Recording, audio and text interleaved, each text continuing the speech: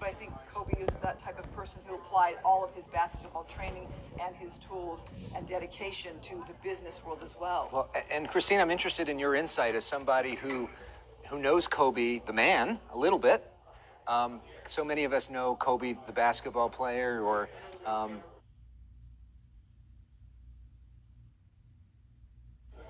what was he like as a guy? Look, I'm not going to pretend to have been a personal friend. Right. I'll say that I did a lot of segments of Wednesday's Child with him where you got to see him as a person giving his time to a child. So to me, that speaks volumes that somebody would, you know, be willing to partake in something like that and share just the power that he has in the child's eyes. His last year of his last game, that around that time, we did our last Wednesday's Child segment with him, and it was a wonderful chance to sit down with him as he was exiting the court in his days as a basketball player.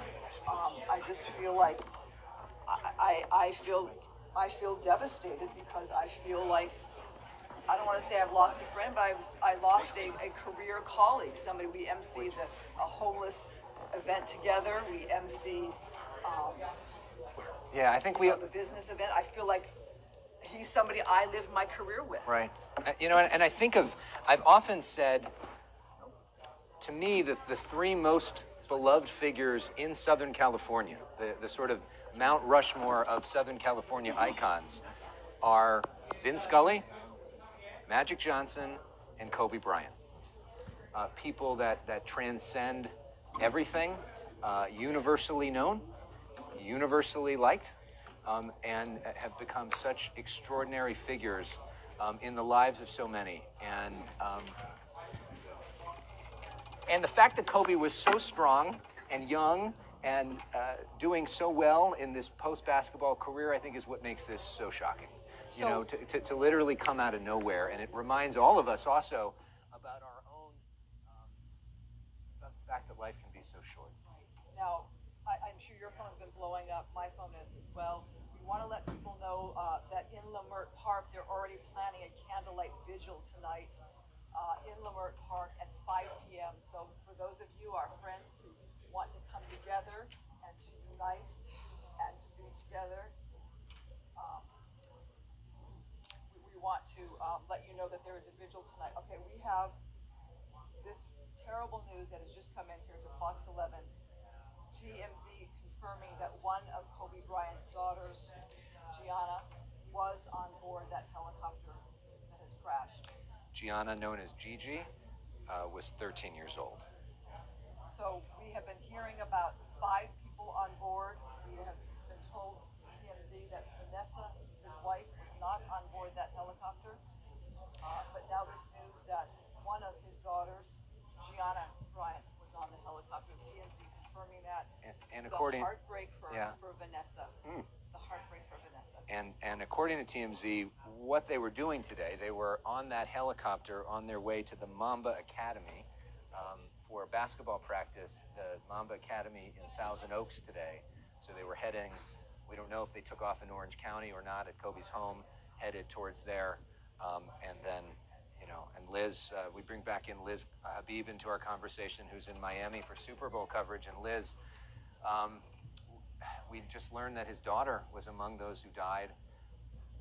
Talk for a moment, I know you've done some reporting on this, about Kobe's extraordinary love and embrace of the women's basketball game and his daughters and making them better.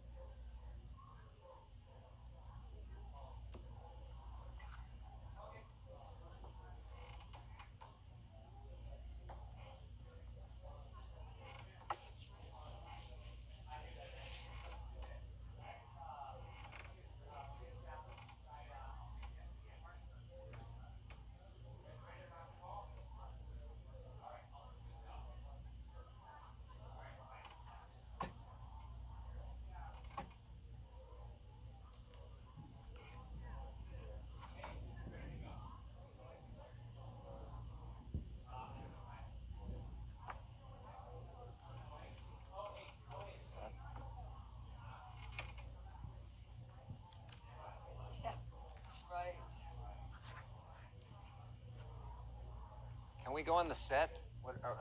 It's easier for everybody to work out there if we can. With the girls, bringing them to the games. When he brought Gigi, the last time he brought Gigi to a Lakers game, they sat right there, front and center. LeBron ran over, said something to Kobe, said hi to Gigi. Gigi got to meet all the big athletes. She was always right there with him because I think that we all expected Gigi to be one of the next big WNBA stars. We just couldn't see it any other way. That the daughter of Kobe Bryant would carry that mantle. We were certain that he may not have had a son, but he had Gigi who could do that. Let me bring Pablo Alsina in because Pablo has been around too and covered Kobe and been around for a lot's gone on in his career as well. Liz, heartbroken in every which way, especially with what you're saying. Was Gianna in the helicopter also? Has that been confirmed? The last time I interviewed Kobe Bryant, I have to share this story. It was at a WNBA game. I never get starstruck, ever. I meet famous people all the time, and I met Kobe, and I was awestruck. I mean, he has this essence about him. But next to him was his daughter, Gianna.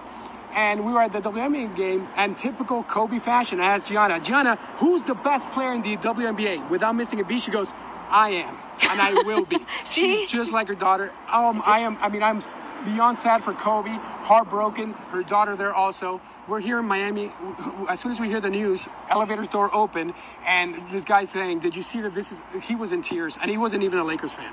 No, this is the type of person Kobe is. It transcends. This is a global superstar with name recognition all over the world who developed a brand that other athletes aspired to get to. That's who Kobe Bryant was. And he reached his brand out. He went, as you know, won an Oscar in the movies. He was doing podcasts for kids. He was working with Wall Street investors. We all expected. And he talked about it often. In fact, there's a podcast not done too long ago, I think just a couple weeks ago, done with a former teammate of his, where he talks about how he was coming out with he's going to have a major movie coming out. So Kobe developed himself far beyond basketball, Yeah, his... Here's one of your...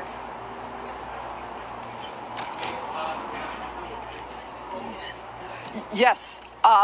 Liz, can you hear me?